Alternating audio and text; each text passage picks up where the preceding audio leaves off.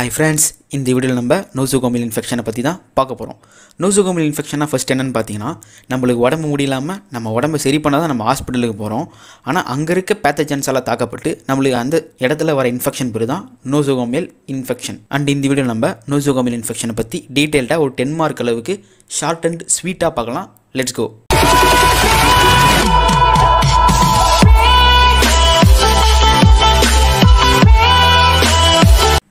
Nosocomial infection can be defined as an infection developed within a person during a stay at hospital or any other healthcare facility.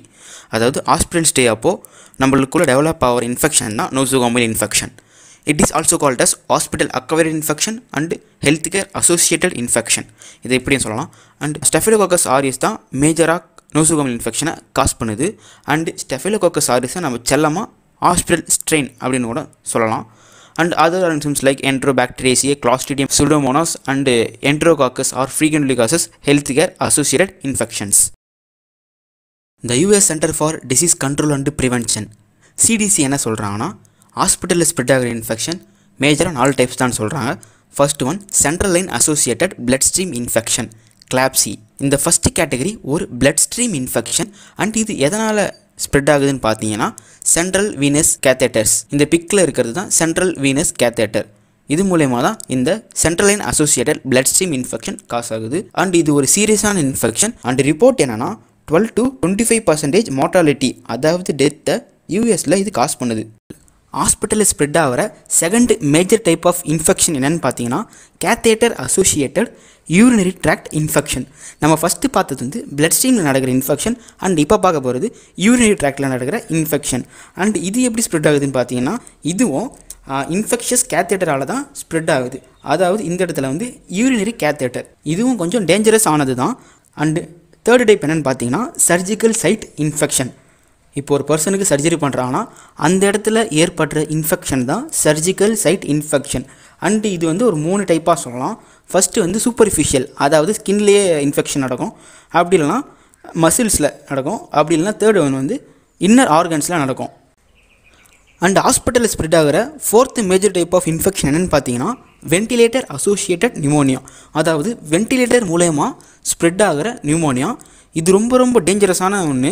So இந்த infection நம்மளுக்கு நியூமோனியாவை cos பண்ணுது.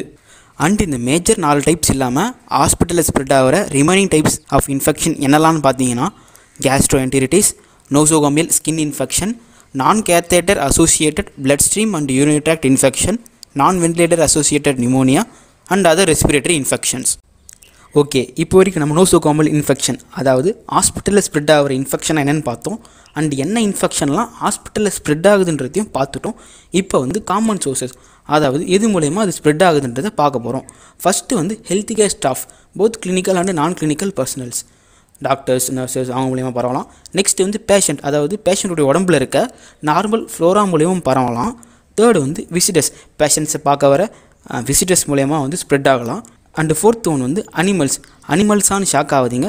நம்ம ஊருங்களில் இருக்க ஹாஸ்பிட்டலில் patients இருக்காங்களோ இல்லையோ, ஆனால் நிறைய ஹாஸ்பிட்டல்ஸில் எலிலாம் இருக்குது, நானே கூட பார்த்துருக்கேன். ஸோ ஃபோர்த்து கேட்டகரி வந்து அனிமல்ஸு. அண்டு ஃபிஃப்த் டைப் வந்து என்விரான்மெண்டல் ஆஸ்பெக்ட்ஸ், அதாவது நம்ம இன்டேக் பண்ணுற வாட்டர், ஃபுட்டு, அப்புறமா ஏர், bed, medical devices etcetera. And நம்ம ஆல்ரெடி பார்த்த வெண்டிலேட்டர் அண்டு கேத்தேட்டர்ஸ் வந்து இந்த கேட்டகரியில் தான் வரும். அண்ட் லாஸ்ட் டைப் வந்து ஹாஸ்பிட்டல் வேஸ்ட்டு. இது ரொம்ப டேஞ்சரஸு. இந்த ஹாஸ்பிட்டல் வேஸ்ட் மூலமா நிறைய டைப்ஸ் ஆஃப் இன்ஃபெக்ஷன் வந்து ஸ்ப்ரெட் ஆக வாய்ப்பு இருக்குது. நெக்ஸ்ட் சப் டாபிக் வந்து mode of transmission. So nosocomial இன்ஃபெக்ஷனுடைய mode of transmission என்னென்னு பார்த்தீங்கன்னா ஃபர்ஸ்ட் ஒன் வந்து கான்டாக்ட் டிரான்ஸ்மிஷன். இது வந்து டைரக்ட் கான்டாக்ட் மூலிமா ஸ்ப்ரெட் ஆகலாம். Transmit by direct contact with patients, healthcare workers, contaminated surfaces and equipments. Second வந்து droplet transmission. Infectious droplet மூலமாகவும் spread ஆகலாம். Infectious agent can transmit by respiratory droplets produced during sneezing, coughing, speaking, etc. So sneeze பண்ணும்போது, cough பண்ணும்போது, speak பண்ணும்போது produce ஆகிற respiratory droplets மூலமாகவும் இந்த nosocomial infection spread ஆகலாம். தேர்டு வந்து airborne transmission. Infectious agent can transmit over long distances via contaminated air. Next fourth one பார்த்தீங்கன்னா faecal oral transmission. Infectious agent can transmit by consumption of contaminated food and water. So faecal கண்டாமினேட்டான food and வாட்டரை consume பண்ணுறது மூலமாகவும் இந்த nosocomial infection spread ஆகலாம். Next ஒன்று வந்து vector transmission. Infectious agent can transmit and spread by vectors such as insects, pests, rodents, etc. அதாவது இது vectors மூலமாகவும் ஸ்ப்ரெட் ஆக வாய்ப்பு இருக்குது. அண்ட் நெக்ஸ்ட் வந்து vehicle transmission. Infectious agent can transmit through vehicles such as food, water, சிரஞ்சஸ், medical devices and PPE, அதாவது personal productive equipments. So இப்போ சொன்ன இந்த திங்ஸ் எல்லாம் ஒரு வெஹிக்கலாக யூஸ் பண்ணி இந்த இன்ஃபெக்ஷன் வந்து ஸ்ப்ரெட் ஆகவும் வாய்ப்பு இருக்குது. ஸோ நெக்ஸ்ட்டு வந்து காமன் பேத்தோஜன்ஸ். ஹாஸ்பிட்டல் என்விரான்மெண்ட்டில் அதிகமாக எந்த மைக்ரோப்ஸ்லாம் இருக்கும்னு சொல்லிட்டு இப்போ பார்க்கலாம். Bacterial infections are the most common types of nosocomial infections. So bacterial infections தான் அதிகமாக வந்து ஹாஸ்பிட்டல் என்விரான்மெண்ட்டில் நடக்குது. And bacterial pathogens like Staphylococcus aureus, Enterobacteriaceae, Clostridium, Pseudomonas, Enterococcus. So இந்த bacterial pathogens இதெல்லாம் வந்து அதிகமாக இருக்கலாம். இதில் Staphylococcus aureus தான் ரொம்ப அதிகமாக இருக்கும். Staphylococcus aureus மோஸ்ட்லி எல்லா ஹாஸ்பிட்டல்லையுமே இருக்கும். அண்டு ஃபங்கல் பேத்தோஜன்ஸ் என்னெல்லாம் இருக்குன்னு பார்த்தோம்னா CAM, அதாவது கேண்டிடா, ஆஸ்பெர்ஜிலஸ் அண்ட் மூக்கர். இந்த ஃபங்கல் பேத்தோஜன்ஸ் தான் மோஸ்ட்லி ஹாஸ்பிட்டல் என்விரான்மெண்ட்டில் இருக்கும். அண்ட் ஹாஸ்பிட்டல் என்விரான்மெண்ட்டில் மோஸ்ட்லி ஸ்ப்ரெட் ஆகிற வைரஸஸ்லாம் என்னென்னு பார்த்தோம்னா நோரோ virus, rota virus, இன்ஃப்ளூன்சா virus, herpes simplex virus and hepatitis B and C viruses.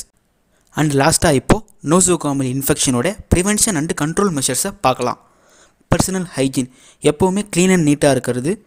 Avoid contaminated food, drinking purified water, frequent hand wash, use of personal protective equipment, immunization, regular sanitization of hospital settings, minimizing hospital visit and stay duration, organizing hospital infection control committee. So இந்த methods எல்லாம் நம்ம use பண்ணி நோசோகாமில் infection ஸ்ப்ரெட்டை வந்து control பண்ணிக்கலாம். Thank you friends.